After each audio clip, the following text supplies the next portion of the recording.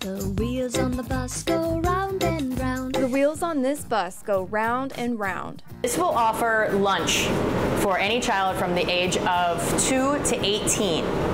So they will come up on the bus. They will be greeted by our food nutrition staff. They will have a seat.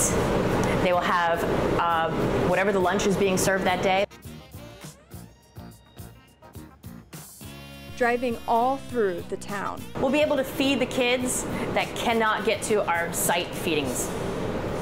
So that's a huge area. This school bus was transformed into the new Martin County School District summer feeding bus. So how does a regular old school bus turn into this fun and functional food delivery bus? For starters, it takes the right company. I searched for 3 months, 100 companies, over 100 miles in every direction, and nobody could produce what we were looking for in the time frame that we needed. WilDar golf carts and trailers took on the challenge. This kind of transformation takes a lot of elbow grease and some imagination. Just finding ways to do things to make it look nicer inside, like I did all the flooring and all of that. So it was a unique experience, trying to cut around all them curves and everything and around the fender wells. I found that the hardest part was actually locating all the products that we needed due to the supply chain issues that we currently have.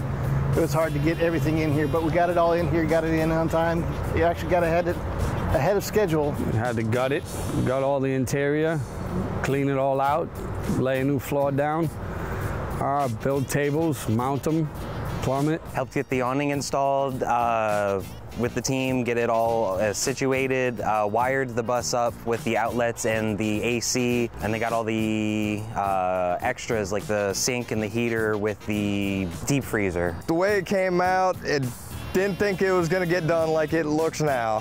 The final product, this beautiful masterpiece, and just as everyone hoped, the kids love it. I like the blue, it matches really well on the outside of the fruit. You can find this bus this summer, Monday through Friday, at the crossings at Indian Run and Stuart Congressional Church.